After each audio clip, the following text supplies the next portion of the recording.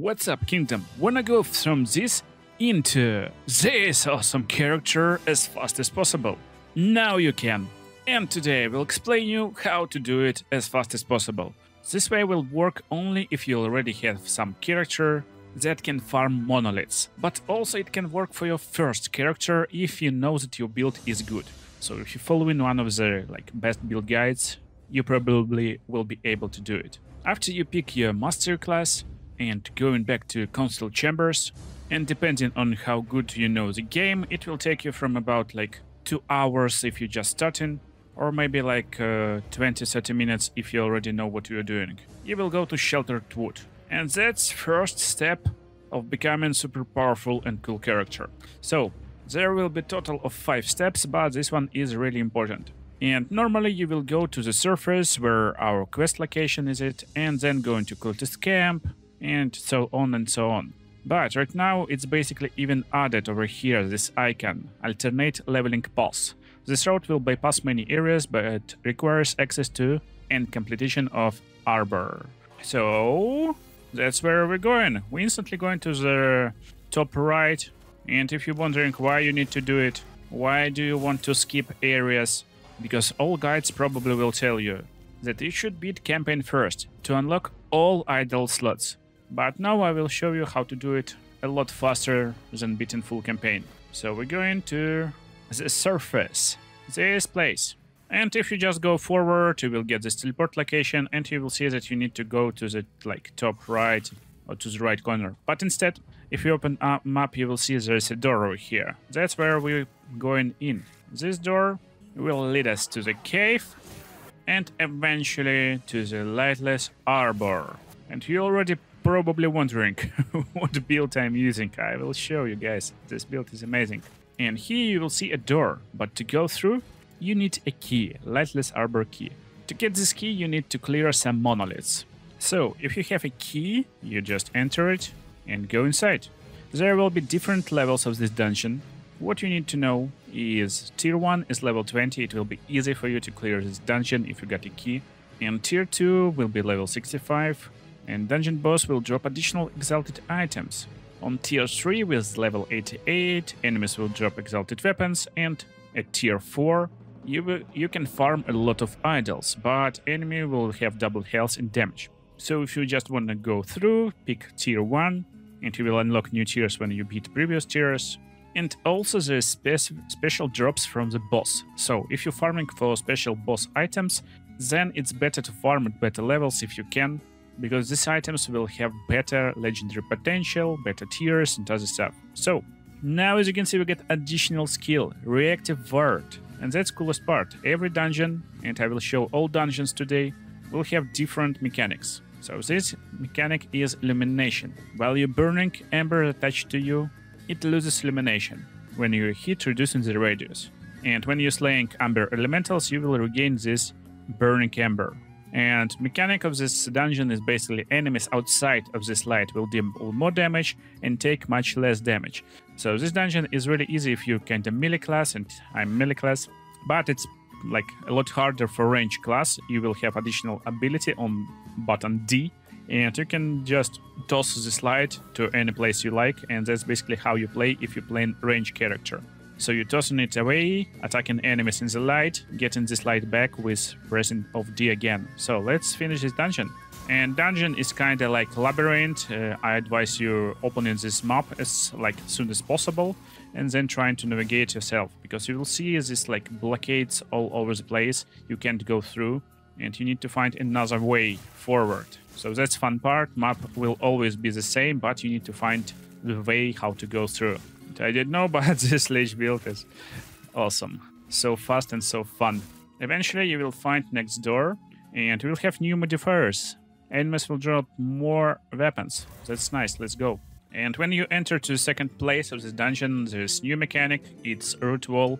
So you kinda need to learn by yourself that when you toss this stuff over here, you can easily deplete this wall, but also there's this light over here, and you need to stay nearby to burn it down to go through. So that's kind of mechanics that you need to learn when you go into the boss. Here we are, second stage, quickly running through and watching for our exit. And next door, new modifiers. Let's go. And third stage is boss himself. Make sure to get all your cooldowns ready and get ready for a battle. Proceed. So that's the boss, Big Titan. You need to first of all destroy these root walls. So make sure to light them up. And then press torch over here. It needs to activate kindling. That's the only way how you can do this stuff. Await his attacks. He will stun you. And when you got the kindling, just teleport over here, destroy this door now, and light up this area.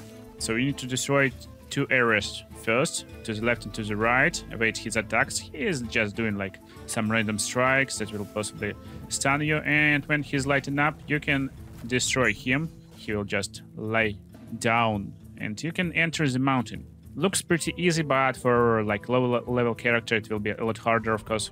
And hardest part that you need to use this illumination on this part over here to activate kindling.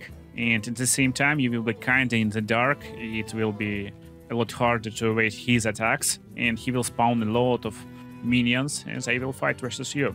But that's not it, there's additional stuff, Stone Titan's Heart.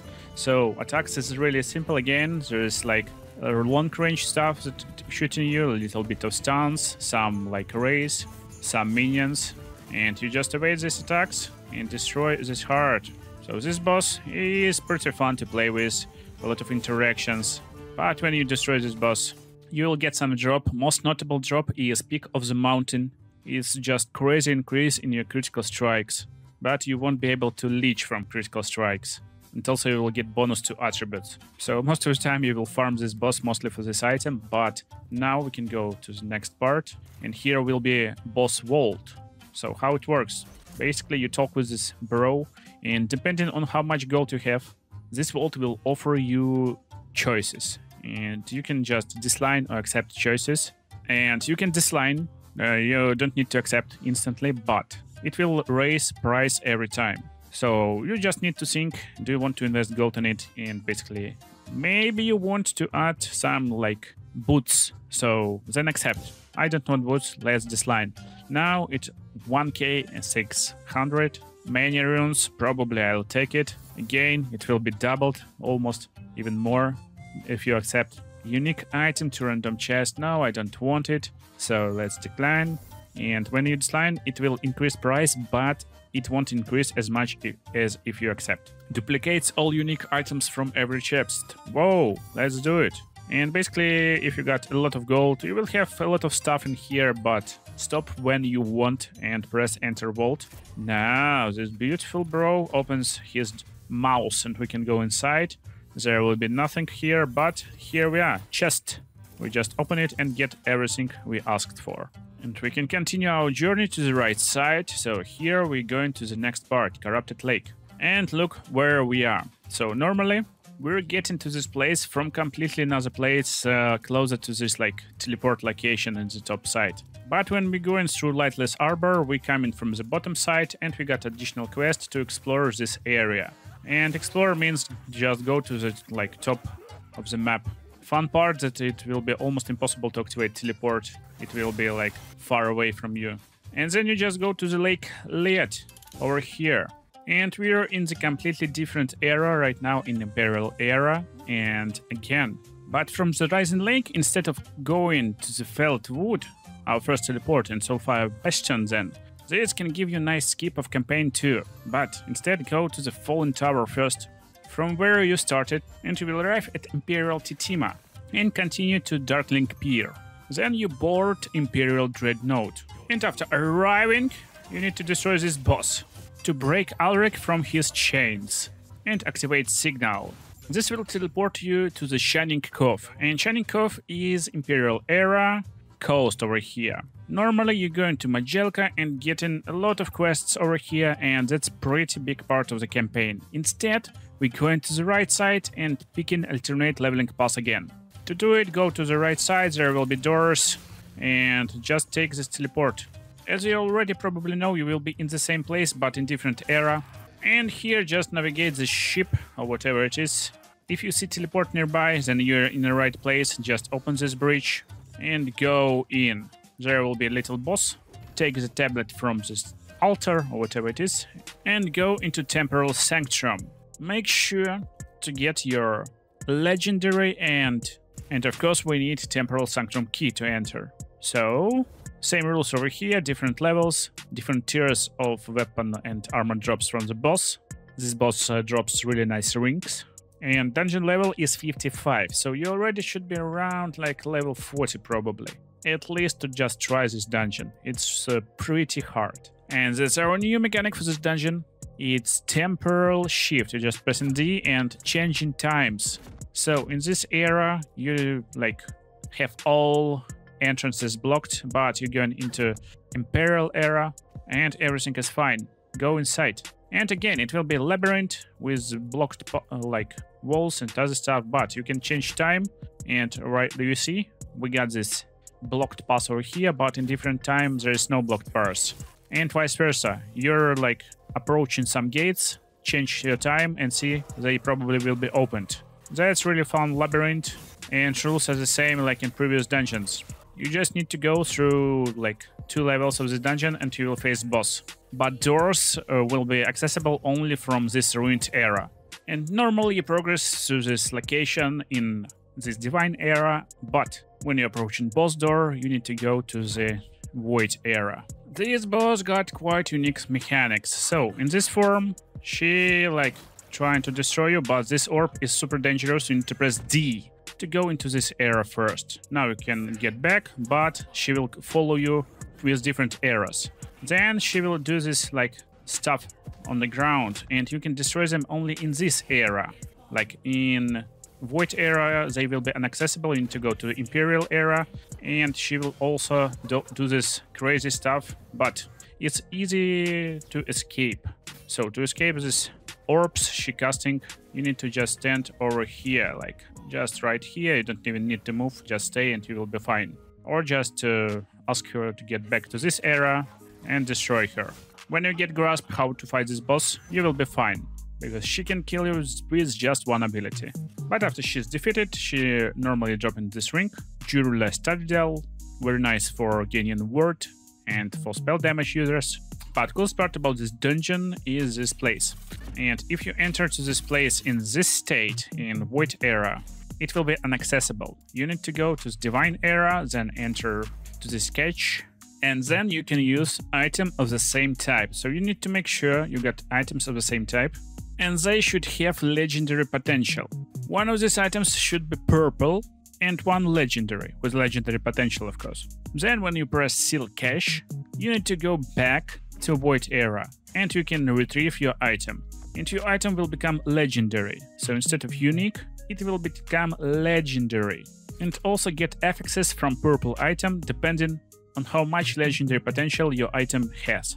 If it's legendary potential 4, you will get all 4 affixes. But we continue our journey to Radiant Dunes, going upwards. And here we are. We can instantly unlock teleport over here.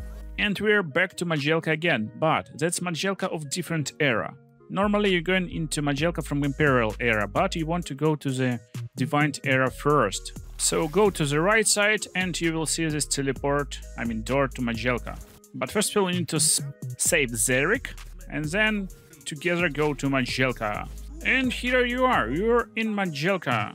You can get a lot of quests over here, and you will quickly unlock all idle slots and passive points rewards. But also you can already join guild of your choice, Circle of Fortune or Merchant's Guild. And that's how you easily complete campaign and basically skip all utterly boring missions.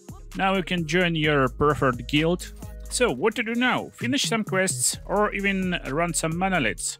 Or you can go into one more dungeon, Soulfire Bastion. We are right now in Imperial era, and again, from where you started, normally you go into the top left and get into the Fallen Tower, Imperial Tower, and doing your quests. Instead, right now, we're going to the Felled Wood, and that's easy to go to. We started in this place, and just go to the right a little bit, you will see this place, Felled Wood. Nothing special here, we just continue our way, and we're going mostly to the right side of this place. And we're going to the top side of this place until we find this bridge. We pressing the lever, it will lower the bridge, and we're going top again. Until we will find this entrance, Soulfire Bastion. That's another dungeon. So, Again, same rules, you will need a key to enter this dungeon. And if you don't know where to get keys, still, they can be farmed by farming monoliths. There's monoliths with the key icon, you get keys over there, like with 100% chance, and also they randomly drop from time to time. Let's go! And we got completely new mechanic, you will learn how it works basically from the start of this dungeon, and you will see that there is fire on the ground. When you go on the fire, you will take damage, and so what we need to do to not take damage? It's super easy. You just need to press D to translate Soulfire shield from necrotic to fire damage. That's it. So red is fire, green necrotic. Every time you will use it, it will eat some souls. So you will be out of these uses eventually. And right now I don't have any uses, so I will take damage. How to regain the stacks? You just need to destroy some enemies. And as you can see, after each enemy defeated, I'm getting the stacks of soul embers. And I can use the shield as much as I wish. And we're ready to enter to the Soulfire Bastion. It was just tutorial level, and here we are again. It's labyrinth, we're just running around, and we need to find exit from this dungeon. Some enemies will throw this necrotic stuff at you, some fire, so you can turn this shield whenever you wish. And we got completely same rules. It will be random blocks on the road, and you need to find your exit. Exit will be always pinged on the map. We will get a new modifier, so dungeon will become harder.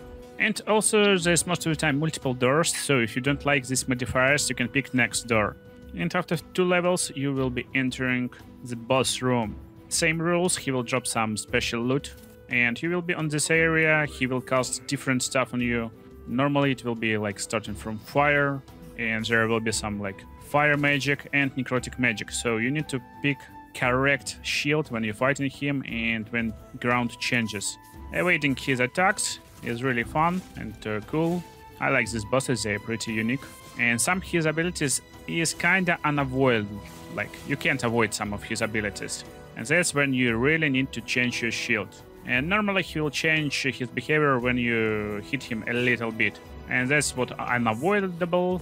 When you're picking right shield, it will be fine. And you can stand over here with red shield, and on this location it's better to stay with necrotic shield. That's why it's really fun boss. And when you destroy him, he will drop his weapons, armors. Mostly we'll farm him for this ring. Nice for warlocks with fire and necrotic damage that focusing on ward retention. But that's not coolest part. We get into the next part over here in this dungeon, and that's Gambler. But not Gambler you will see in the town. That's why it's really nice to get more souls when you're going into this dungeon, you know, defeat more enemies. Because now you can talk with him and use Soul Gamble. Now, instead of your normal gold, you will use souls gathered in this dungeon. And then you normally like buy whatever you like, relics, rings, and you don't know what ring will be given to you. But that's nice way to get some stuff. And also we got some chance to get exalted items. After you gambled for a bit, go backwards and you will see exit, Divine Era, teleport, or time warp. Exit this mountain and you will instantly unlock this teleport location.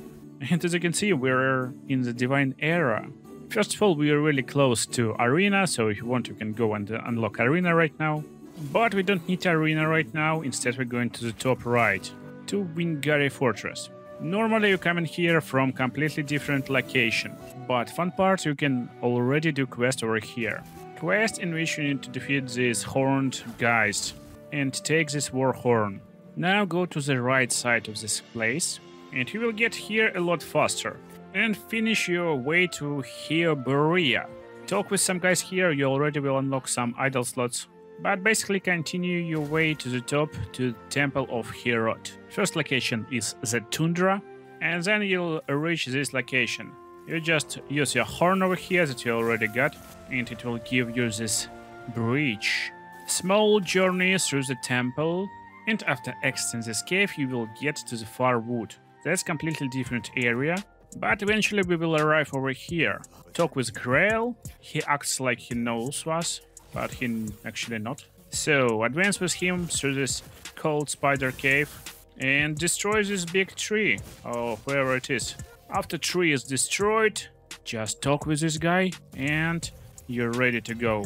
You will be back to Hibaria and need to go downwards now to Solomon Pass. And that's probably longest part you're doing in this journey, because we need to go through different caves and areas. And finally we're speaking with Herod. We're ready, Herod, let's go.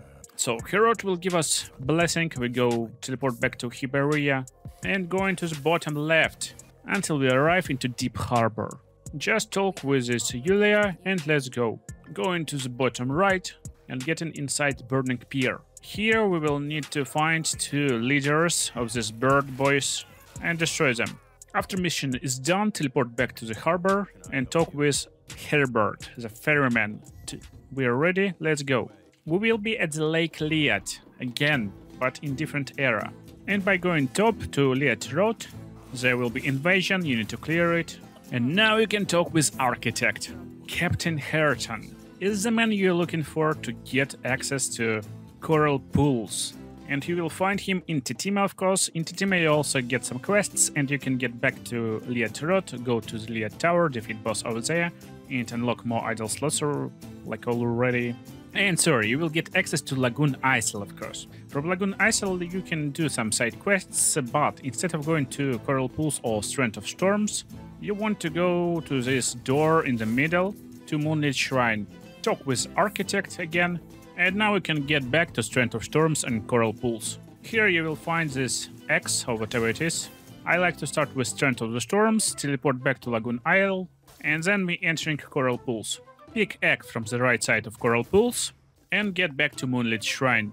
Put this X on the altars and you will get access to Temple of Lagoon. In my opinion, one of the strongest bosses in the game. And basically you need to go forward to Sea Floor Colosseum. And here you will face Architect. Not the easiest boss, if you ask me. But after you defeat her, you can go to the next door and get to the Seafloor Coliseum to face even harder boss. Make sure to avoid his white magic and also this lunar blast, it one-shots you. You can't damage him directly, you need to deplete his Lagoon God tentacles first, you will be transported to the bottom floor, fight through the hordes of enemies, and there will be some, like this, waves, you need to evade them. And then he teleports you back to him, finish his this stuff, defeat tentacles, and in the end, he will teleport you back with these gates to Titima. And now you can speak with Yulia again. Finally arrive over here to Sariska. So that's how you make this really cool character as fast as possible, but also you will need some cool builds. Watch them on the screen right now.